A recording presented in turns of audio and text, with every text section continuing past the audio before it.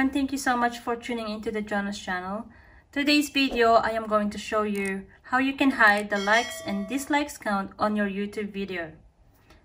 Hiding the likes and dislikes count is pretty simple, but if you want to change the settings on all of your videos, it will take you a while because you will have to do it on each videos. Okay, so this is one of my uploaded videos. As you can see, I have 57 likes and 1 dislike. I would like to hide the numbers of likes and dislikes on this video. So for me to do that, I will just have to go to the edit video, and then it will show me the video details. Scroll down,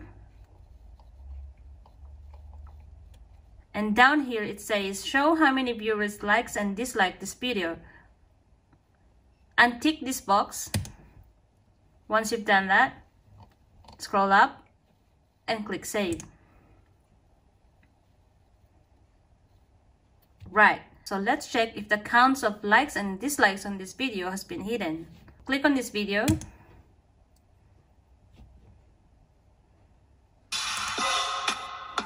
Okay.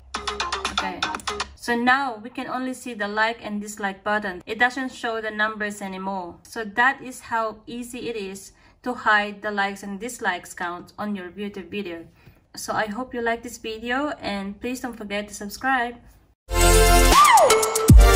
Baby.